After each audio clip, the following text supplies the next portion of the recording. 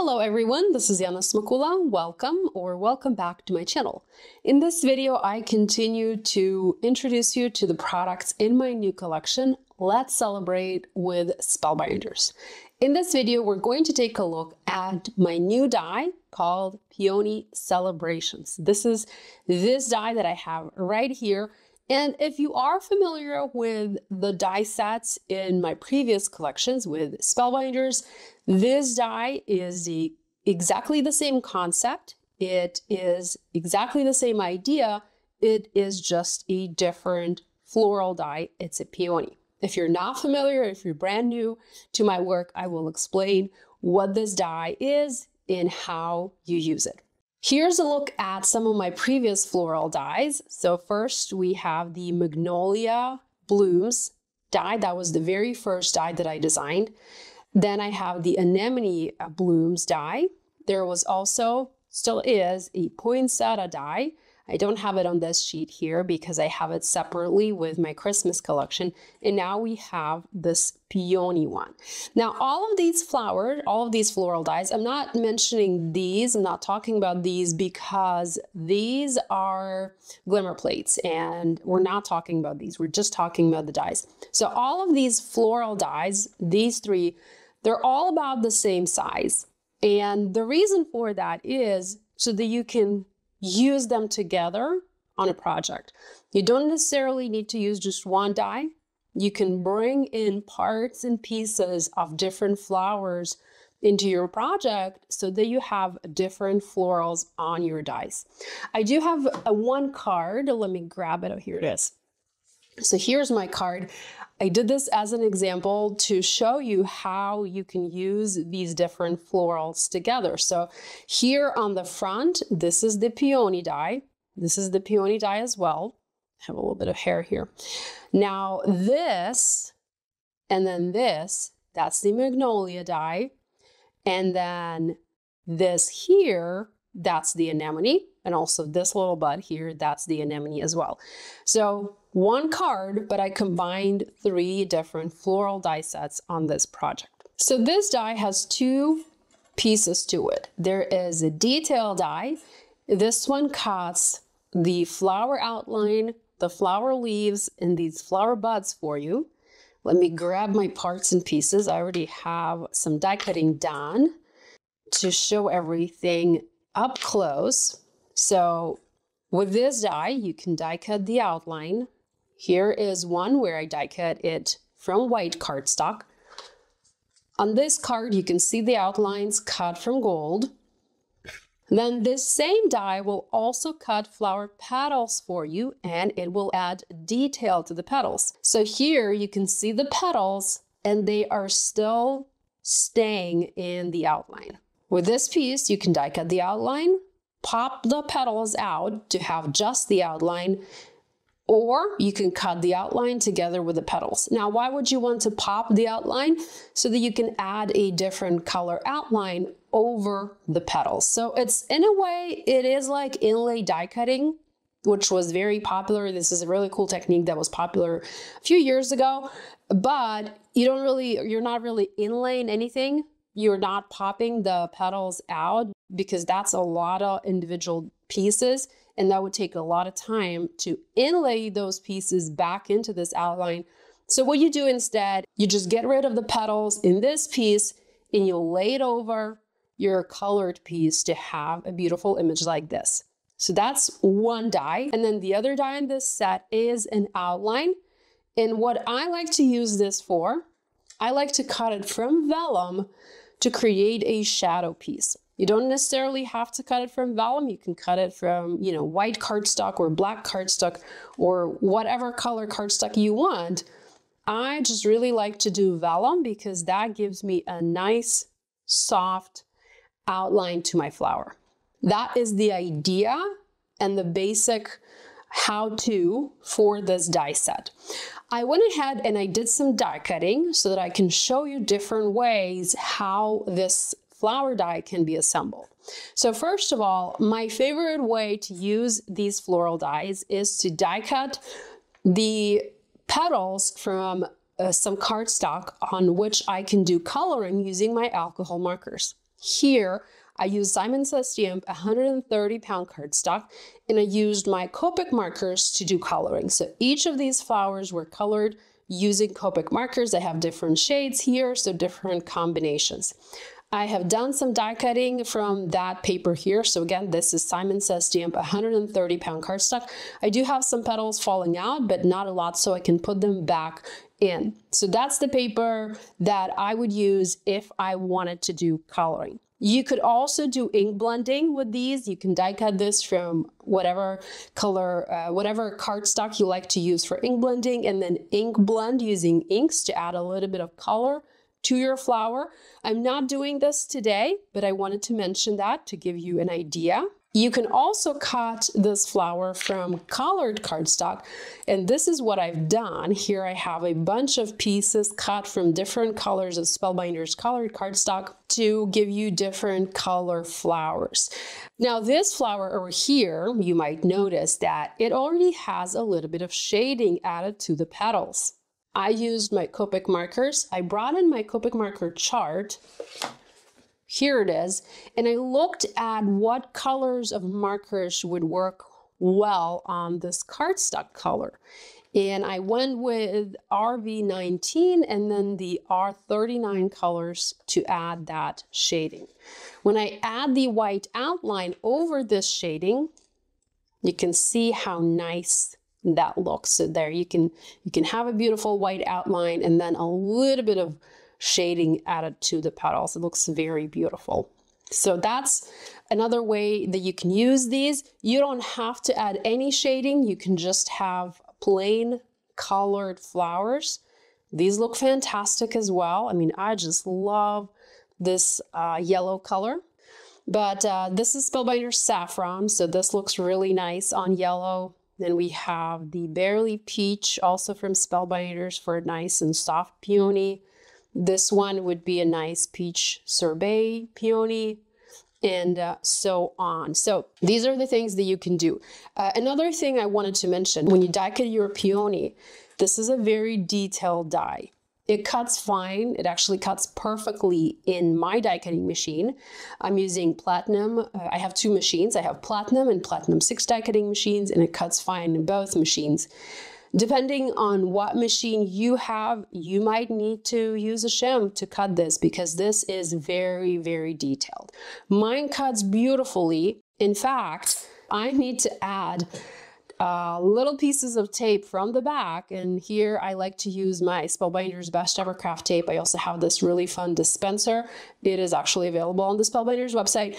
So I use pieces of yellow tape and I just add the pieces from the back, and these pieces help hold all of the petals together until I am ready to either put my flower onto a shadow layer or put it onto a card, you know, using foam adhesive or glue. For these flowers, I didn't do that because I thought that this cardstock would hold on its own. This is a 130-pound cardstock, and it's still, this die is still cut through it, so you can see I have petals falling out, but that's okay. Not a lot of petals fell out, so we can still work with that. Here, I have gold outline and gold leaves, so I can't really do green leaves. But if you wanted to do green leaves for your flowers, say you want to have, you know, a pink and a yellow flower and then do the green leaves, you can just die cut the outline from white cardstock and then use your markers to add color to the die cut. Very easily achievable. So let's go ahead and do some coloring. Okay, so here I have my two markers, and I'm just going to add a little bit of shading using the RV19 first. Whoops, see, that petal became detached because I did not tape it down, but that's okay. I can grab my tape, add another piece of tape, and just tack it in place. We're just doing this temporarily until we are ready to add this onto our project. In the past, I would also use masking paper. I would add a layer of masking paper from the back of my cardstock before die cutting, it. So that would make my cardstock a little bit thicker, and that would help to hold all of the layers in place. So you can also do that, but I kind of feel like it's a little bit wasteful. So I'm now just using the best ever craft tape, or any other low-tech tape that you might have in your stash. So next I'm coming in with the R39 color and just adding a little bit of that darker color at the very base of the petals. So I just want to darken them. Not doing any fancy coloring here. My cardstock is colored, so that is providing most of the color for this flower. So I don't really need to worry about doing some fancy blending or anything. I basically need to worry about adding shading to this piece. And I can add more if I wanted to, but I feel like this looks good. So here we have our little flower. What I like to do next is I will just snip these pieces, like the loose pieces, off because, well, these are going to be covered by a white layer on top. So I don't really need these on my card. I don't need them sticking accidentally from behind my top die cut. So I just snip these off. I can also snip the flowers apart and then create a separate my own arrangement. I'm not gonna do that just yet. I will show you that later, but not just yet. So next I have white outlines, and I like to use 2 to create a thicker die cut. Actually, I've already adhered 2 together here, and I hope you can see this on camera. So this one feels a little bit thicker, feels a little bit nicer in my hand. This one's kind of light, kind of flimsy. So I like to do 2 because, first of all, it's a little bit more sturdy, but also because I have more depth to my flower this way. So I would add it onto my petals like this. Before I add these, I want to add coloring. And what I want to do is, first of all, I want to color the buds. I will use the same markers as I just used for the colored cardstock piece, just so that everything matches. And then I'm going to use green for the leaves because, well, I obviously want to have green leaves here on this die cut. So just doing some quick coloring.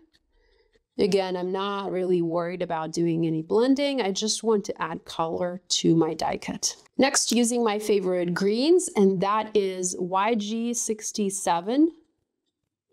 I am leaving a little bit of that white border because I want to preserve that white border all around my images. Next, using YG17. Okay, coloring this, coloring the flower stem here, and then using the YG03. So again, super simple coloring.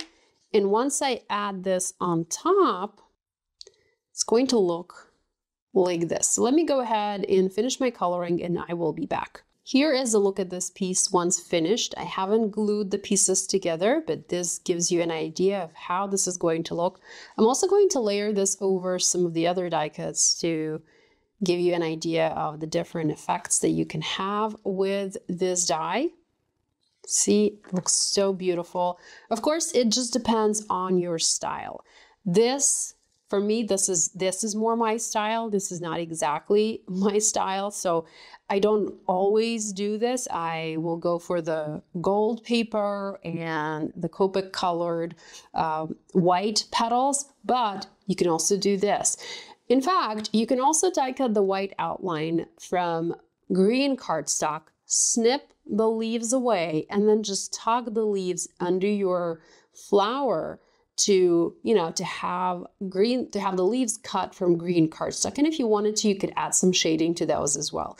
Now, speaking of shading, if you want to add shading to your die cuts, you don't necessarily need to do the shading from the inside out. You can start your shading from the outside and just ink blend the outside in. So you'll keep the lightest, the center of the flower, the lightest, but then you'll focus your blending. You'll add a little bit of the darker color around the petals. Let me actually demonstrate that maybe on this little piece here. Before I do the ink blending, I want to snip these leaves away so they are not getting in the way of our ink blending. So I just looked, this is the Spellbinders beeswax cardstock. Very beautiful. I love this color.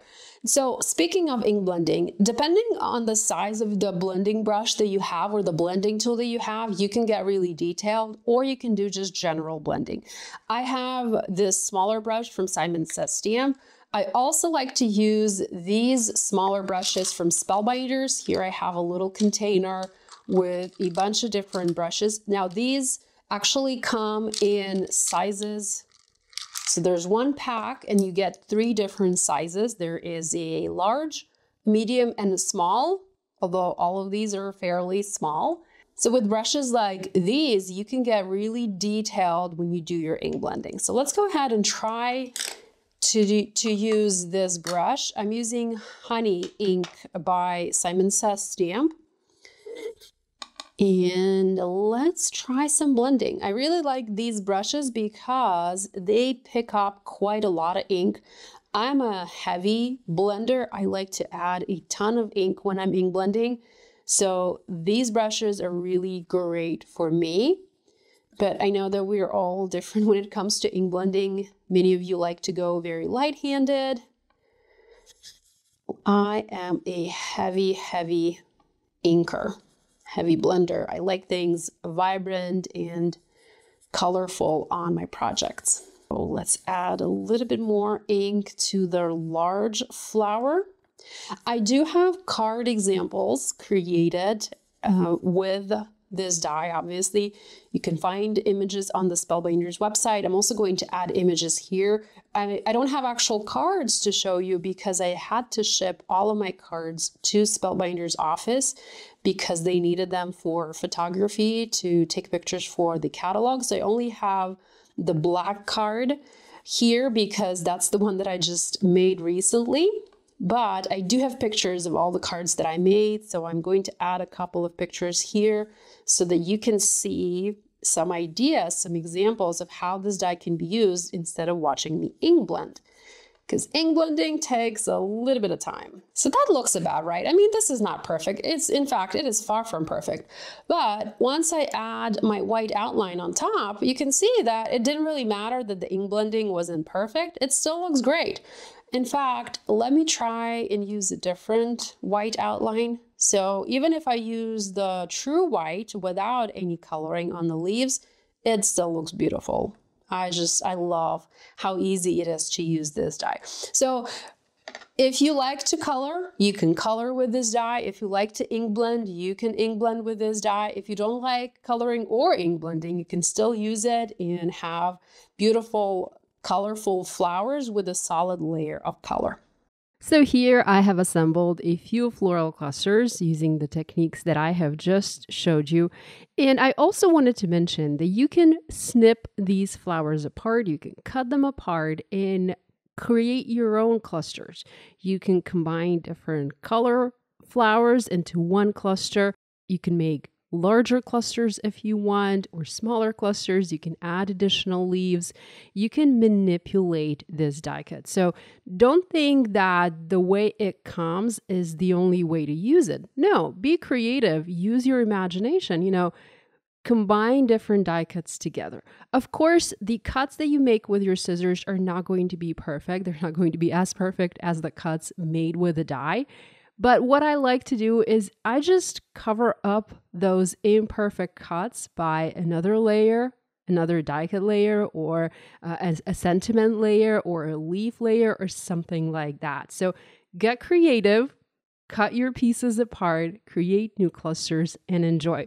Thanks so much for spending time with me today. I hope you enjoyed the look at my new Peony Celebrations die with Spellbinders. I have videos showing other products in this collection. Be sure to check them out if you have missed them. And I will be back with another crafty video soon. Love you guys. Bye.